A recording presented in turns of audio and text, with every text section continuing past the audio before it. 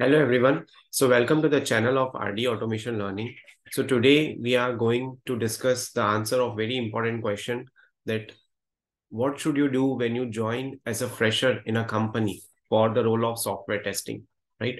Now many people are asking me that when you are a fresher, then what all things we should do, what all things we should not do, and that too as a software tester. So let's look at this particular scenario in this video. But before that, if you are watching this video for the very first time, then don't forget to like, share, and subscribe our channel.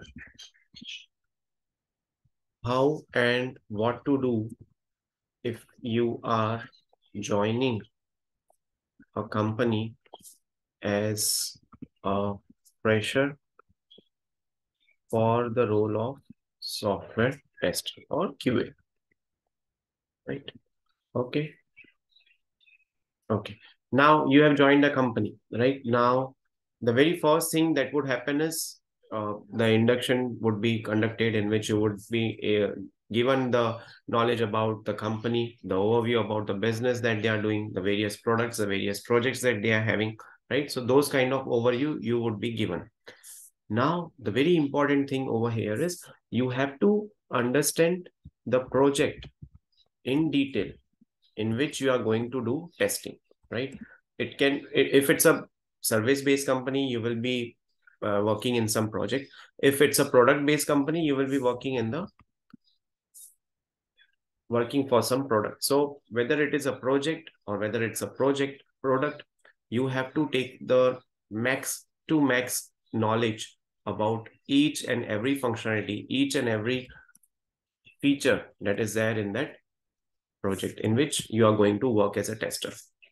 Second thing is get in touch, right, during the induction period itself with your QA team, right? When I say QA team, so it also means QA lead, QA managers who are there in the company. So do some networking, right?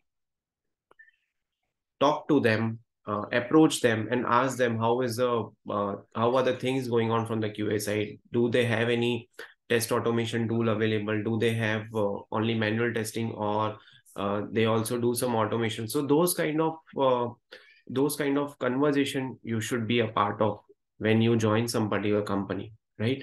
And and you should approach them during induction period only. It should not happen that during the induction for 2 to 3 weeks you remain in your silos and you just get in touch with the HR and one or two member here or there.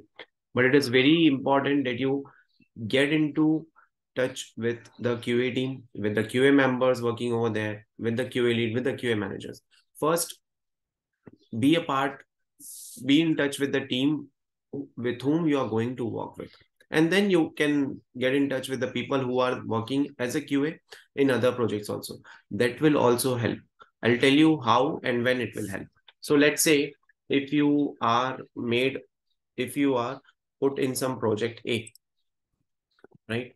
And then that project A is there is a cost cutting or the billing is declined for 2 or 3 members, right? And you are also part of that decline.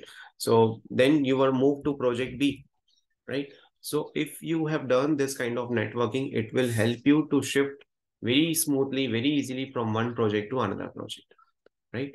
This is fine. So this is why networking is very important.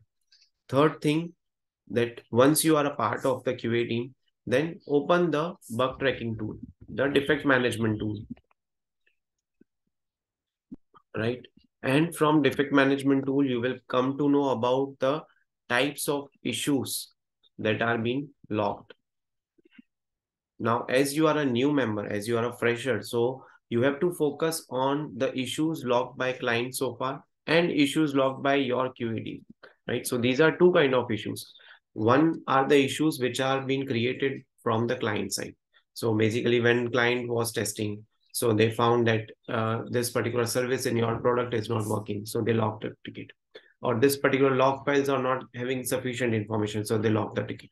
So you will come to know the mindset, the level of the client with what respect of quality is being expected, right? Now coming to the QA team issues. So you should always observe the issues that are logged within the QA team also, so that you don't log the duplicate issues. And second thing is to get an idea about what kind of issues are being caught, to what level the unit testing has been done, to what level the development has been done, right? Okay, then you should also go through test cases, test scenarios, which are being written, documented, and also reviewed by lead. So if it has been reviewed, then that holds some sense, right? Because you should not be going through the test cases which are just written by the QA team members. Otherwise, if they would have done some mistakes, you will be repeating the same. Now the point is, you are hired as a fresher, so you don't have to commit any silly mistakes. So some of the member are doing some mistakes, so you don't have to commit those mistakes. You should stand out from the group with which you are working. So test cases or test scenarios which are already reviewed by the lead, those you should review. You should go through those test cases, right? Then you should play with the test data. You should create some test data. So what it would help is, let's say if your application has a feature in which the file is to be uploaded or folder is to be uploaded. So you create types of test data with respect to file. You can create a 1 KB file, 100 KB file, 1 MB, 1 GB file, and you can also create zero. No need to create. So it's obvious, 0 KB file you will also get. Then create a file with Chinese character, create a file with Unicode characters, ASCII characters, and then see how it is getting uploaded. So work on this kind of test data, right? So this will actually help you to get into the speed when you are getting the story or user story or functionality to test in a real time, right? But this you should do when you join in the company as a fresher for the role of software tester. So I hope this video will help you.